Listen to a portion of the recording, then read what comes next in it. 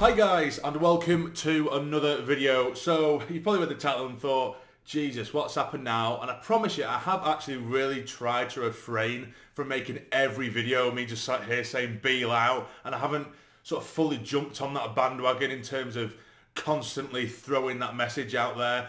But dear God, this man does not help himself at all, does he? He really, really doesn't. And you might be thinking, what am I talking about? Unless you've been living under a rock. Yesterday, he did have a pre-match presser for the game this weekend. Now, bear in mind, he's had all week to try and select the right words to say, or at least the club together could get behind him and say, right, put this message across, try and get him back on side. And dear God, did he just push everyone further and further away and disconnect his fan base even further from the club in the words that he chose to make. And I'm going to go through it a little bit. I'm guessing you guys have already seen it, but I'm going to go through it a little bit and explain what I'm talking about. So, why was this press conference such a shit show? Now, let me break it down. So, firstly, Nick Barnes, journalist, really respectable guy. I really have massive respect for him. He asks, he says, "How does it feel? You're not exactly the sort of top of the popularity polls with Sunderland fans at the moment. How does it feel at the moment within the camp? Blah blah blah. How are you feeling?" type thing.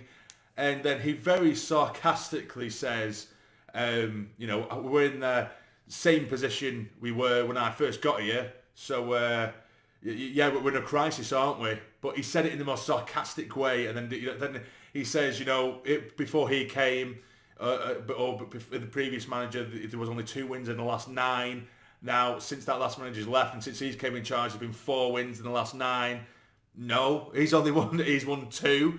He tried to literally claim Mike Dodd's couple of wins. He tried to slyly just chuck them onto his own record, which was wrong, and then go to say we don't listen to the outside noise, and persistently referring to the Sunderland fans as almost outsiders, outside noise, and just noise in general. So rather than trying to get the fans sort of rejuvenated and galvanate the fans and try and get them on board, he is just disconnected, or proved how disconnected we are from the club at the moment, and he has done absolutely nothing to help the cause in that sense either, by furthering the wedge or widening the wedge between the fans and this team, which we were getting so close to under Tony Mowbray. This team at the moment has produced some of the best football I've seen at the club in years. For how long have I've supported the club for? What, 25 plus years, 30 years I've supported this club. And there has been some of the best football. And again, and I don't want to keep going over it because it's boring me. Tony Mowbray, I feel we can't try and I've seen a lot of fans do this, let's not try and dress up or romanticise how good Mowbray was at the back end of his tenure, because it was piss poor football. We were looking like we were starting to go down, and we'd go a bit of a downward spiral. We were regressing a little bit already, so I'm not putting all that on Beale, but we had hit a bit of a brick wall with Tony. So as much as I love the man, and I think he was a fantastic manager, a great man manager, man motivator, and he kept that bond between fans as well, it was time to move on.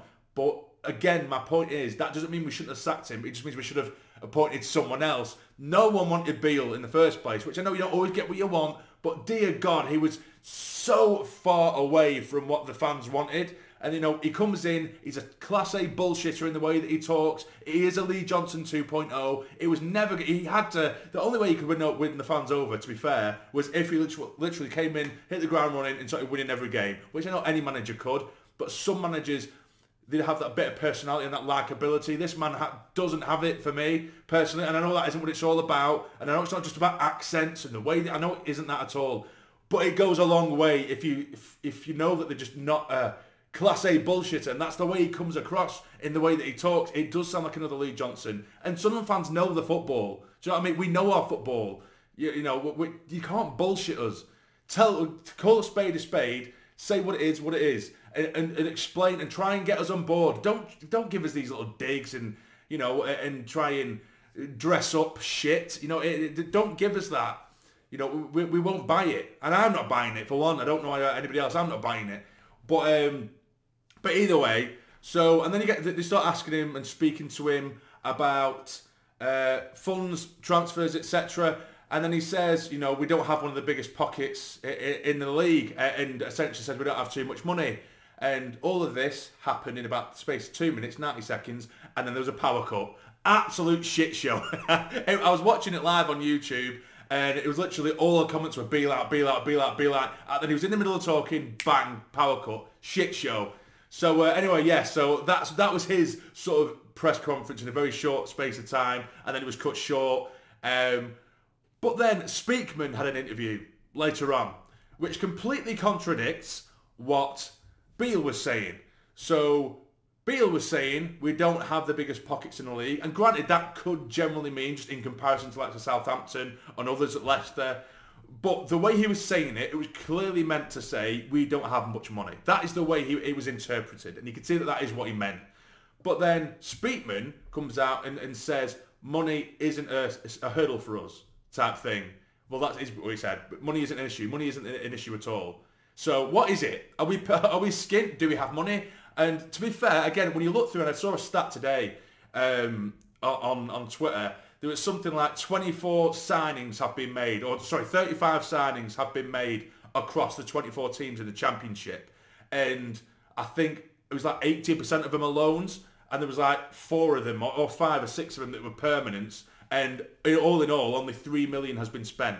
So it isn't like someone else is running away with it and throwing money at it and getting loads and loads of players in. It's not like it is a very, very slow market, and I can appreciate that. But we absolutely need to get a fucking move on. There's 5 days left. There's been no movement. Although there has been a little bit of good news. So this isn't going to be a purely negative video. I'll try my best. So Pritchard, Speakman has revealed that Pritchard, he has been offered a new deal. He also admittedly said that does kind of go against his usual mode of sort of his process and his mode of thinking, because usually if anyone does deserve a contract, he said he wouldn't be looking to do that until March, but because he is coming to even though we only have 6 months left, usually they won't start doing that until March time when they start reassessing our options. But because he has been that good and he seemed as that much of an important figure, they've offered him a deal. Whether he's going to sign it, I'm not too sure. I think he's a vitally important cog in the machine at the moment, Pritchard, and we do need that experience. And he's also, Speakman sort of brushed aside our thought process behind the model, if you will. That's a term we've used for the best part of 2 or 3 years now, haven't we?